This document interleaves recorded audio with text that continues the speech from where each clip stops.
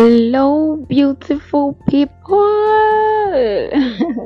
Welcome to another exciting episode of your favorite podcast, The Journey Called Love. My name is Damilola Daisy, and I give practical guides to doing relationship the right way. That is the God's way. It's a very great privilege to have you join us again. Thank you for coming back. I hope that you enjoyed last episode and that you got value for your time, and that you also shared the episode link to every other person that you love and you care about. Well, like we started last week, we are talking about compatibility, and it's my 10 cents on compatibility. Today I'm going to be, last week first of all we spoke about attraction, and then belief, the fact that you have to be compatible in the things that you believe in, your faith, not just even for you but also for your children, because you are going to be parenting as much as you expect that your relationship leads to marriage. And then I was able to dwell so much on the fact that attraction is also something to look out for. It's also a checklist to actually check when it comes to choosing who to spend the rest of your life with, or when it comes to checking out for compatibility. I want to start from that angle today.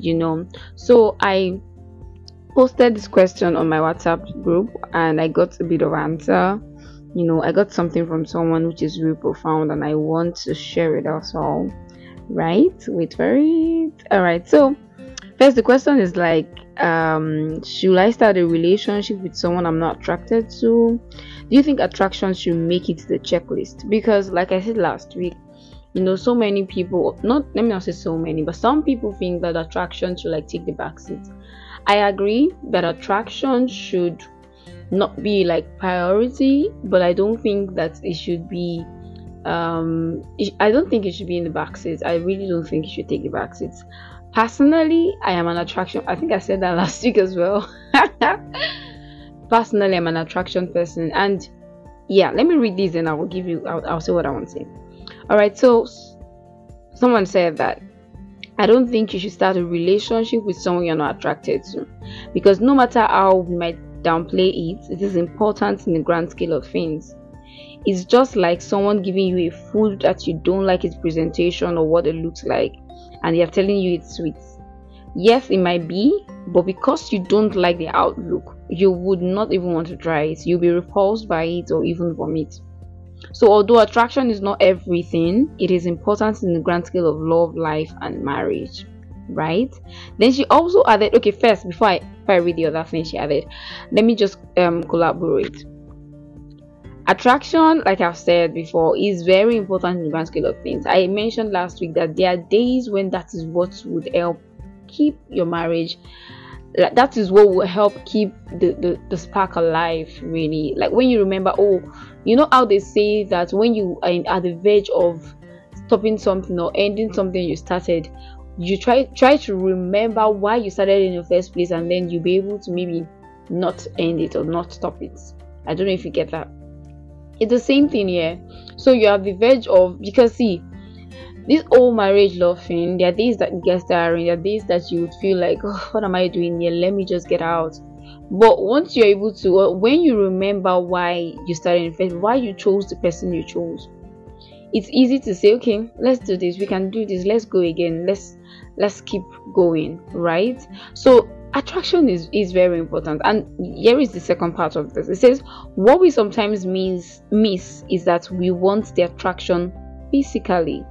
Most times I can just be attracted to this person's wisdom or his courage or even his eloquence. There are a lot of things you can get attracted to, but if there is none at all that attracts you, then I think you shouldn't go into it. Now this is it for me, and I want to dwell on this a little bit. Right? So attraction is not just about physical. I hate to break it to you, but it's not really. I mean, you can be attracted to someone's look, like the shape of our body, or his eyes, or his build, or his eyes. Oh my god. Or his birds. That's like, I mean, you could be attracted to all of that, the teddy bear and all of that. You could be attracted to the skin tone, the skin color, how good someone looks physically, that attraction, yes, that exists. But then again, it might not be, if you're not physically attracted to someone, well, you should check other forms of attraction. Because if you say, oh, I don't like what you look like, and then you give up, that might be actually you missing out on a whole good thing, right? So aside from physical attraction, there's also intellectual attraction, right? You're attracted to the way this person thinks, the mindset that this person has, the way this person sees life. For me, I am an intellectual person. Yeah, let me put it that way. In that I get to be more attracted to a smart guy than a fine guy. Don't get me wrong, I love fine guys, right? All right, I love fine guys, right? But I would be more attracted to a guy that is smart than a guy that is fine and not smart. I hope that you get that.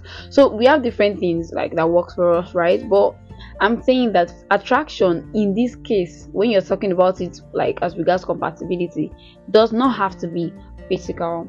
So you might physically know. I'm not actually saying be with someone ugly, please. That's not what I'm saying.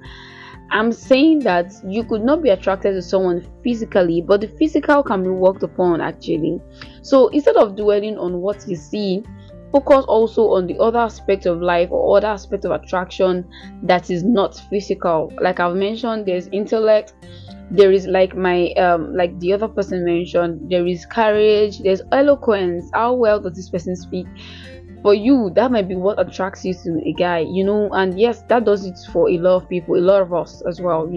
How well does he speak? It's not even about like can he speak big English. I don't even think I would like I'll be attracted to a guy that just goes on and then speaks all of the English and I have to carry a dictionary to understand what they're saying. That's like a bit complicated, right? But how eloquent is he able to put his thoughts together and deliver, and I understand what he's saying? How smart is he? I mean, can I speak in between lines and he's able to decode? Some of those things are really cute things that are like that should also be points to be attracted to. So like I've said, or like I am saying, what I'm saying in essence is that physical attraction is not just it. So you might not be physically attracted to someone, but I mean, you could be intellectually attracted to the person, you could be socially attracted to them. I just like the way he's free and jovial and he's cool with everybody. Yes. So if you are attracted to someone socially and maybe physically they are not all there, mind you, attraction is not the only thing to check before you say, okay, I'll just be with this person, right? I'm just saying that when you come to the point of attraction, physical attraction is not just it. So if you are attracted in any other way, you could want to see how that leads and maybe try to correct whatever physical defect or deficit you don't like about the person, right? All right, so so much talk. Let me go right into what I have for us today. So I'll be sharing two other compatibility checklists, and I have here okay, I think the first already is like attraction is not just physical. So yeah, you have that already. I'm going to just reiterate and say that I am saying, like I mentioned a lot about attraction last episode. If you've not listened, you should listen. Trust me. So I'm saying that attraction is not just physical. You can be attracted to someone. You can be attracted to the way someone dresses. Yeah, can be attracted to the way there are so many cute guys, ladies out there with great fashion sense. They don't have to be light-skinned, tall, dark, and handsome, alright? But that could be what you're attracted to. So the point is, if you're attracted to something about them, I mean, then check, just make sure that you check the box of attraction. Just check the box of attraction. As long as you're attracted to something, it might not be physical, right? So that brings me to the other point I have, which is direction, purpose, or whichever one you want to call it, right? So for compatibility, you also have to check your direction. And by this I mean, where are we going? Are we going the same direction? And no, this does not mean that you have to be doing the same thing or you have to be in the same career path or anything like that. It means that can we both work together, do what we have to do or do what we are doing and not disagree? You know how the Bible says that can two work together except they are agreed, right? a translation puts it as, can two work together except they agree on the direction that they want to go? So can we come to an agreement? Are we compatible in our direction? Can we come to an agreement in our direction that, okay, you want to start a ministry, okay, it's fine, I will just support you. I want to maybe start a movie, I want to be in the movie industry, I'm sorry, and but none is going to affect each other. I'll support you, you support me, and we'll be good. An agreement. So agreement on the direction that you're expected to, or that both of you want to go. It could be the same direction, and that means like it could be the same thing that you want to do. Maybe two of you are into ministry, and it could be different, but you being compatible with your direction means that the two of you can walk in the path that you want to walk without affecting each other. You are going to be supportive of each other and all of that. That is something that you definitely need to check as well. Very, very, very important, right? So that somebody is not saying that I want to do ministry and the other person is saying, oh, I want to I'm not interested in. Okay, so I met a guy recently, and it was talking, we're just getting to know each other, that kind of thing, and then he said something around, if God calls him, he's never going to answer. I don't know if you listen to this podcast, but anyways, he said if God calls him, he's never going to answer. That he's not planning to go into ministry at all. He's not in his game plan. He's not thinking about it.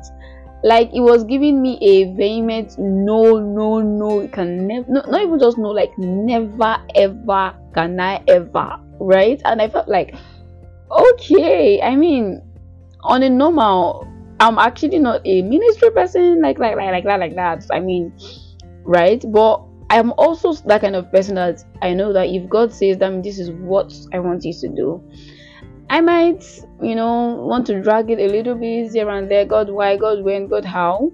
But I definitely would, obey at the end of the day. But you coming to say, like, that's the mindset I have. But you coming to say, never ever ever, even if it tells everybody around me, even if it comes down to tell me, I feel, for me, it felt like a little bit of incompatibility right there. Because so what happens if God wants you to be in the ministry and then you're refusing so crazily, and I cannot even talk to you about it because somehow you come to tell me before we got together, you already told me you're not doing that. It felt like sometimes I just felt, okay, that's okay, that's you, it's fine, right? But in my mind, I just felt like, I don't think I can do this. Not like anything was going to happen anyways, but I just made a mental note, right? So that is what I'm talking about. Your direction, just an example anyways, but your direction has to be compatible with each other. It has to be in sync. Not that someone is so invested in getting out of the country and the other person is thinking, nah, I'm not like that, I just want to be here, I'll probably make my money here and get to the point where I can go in and out of the country. Direction. So I'm not just talking direction as in ministry, I'm talking direction as in life in general, right? Purpose, life in general, really. What exactly do you want to do? I want to go into business. So a person is saying, I don't like the or okay, let's say business is a bit it's not so controversial, right? Let's say politics, and this other person is saying, I can never get married to a politician. And in your mind, you actually want to be a very great politician in like some years time. You need to really, so you see what I'm saying there, that disparity is something that you cannot ignore, right? All right, so this brings to the end of this episode. Like I said, in this season I do want us to have 2 long episodes. I hope that you got value for your time. I'm sure that you got value for your time. If you do, which I'm sure you did, share this with your friends, share with people around you.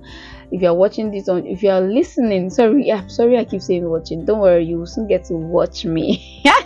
But if you're listening to this from YouTube, please subscribe to my YouTube channel, guys. Subscribe. I cannot ask you guys for money, urgent 2K, right? But one way to help, one way to support is by subscribing, and of course, share, like, comment, drop meaningful insights. Let's actually think about this thing together. No one's an island of knowledge. So if you think that you have one or two extra things to add, someone messaged me today and was saying that I've not talked about the fact that you also have to be compatible in your I think the person said without being God-fearing, right? Spiritual, let me just say that spiritual compatibility. I mentioned belief last week, but yeah, we'll still have to dwell on it in subsequent episodes in this month. So for the month of March, we are going to be talking about compatibility. Yeah, if you have not yet joined the family, please subscribe, comment, like, share, and thank you in advance, right? Well, thank you once again for listening. I'm Damilola Daisy, and this is the Journey Called Love podcast. Till I come your way again next week, stay love, stay good, no grief for anybody, no grief for anything. How do we say it again? Sorry, I've forgotten. No grief for love.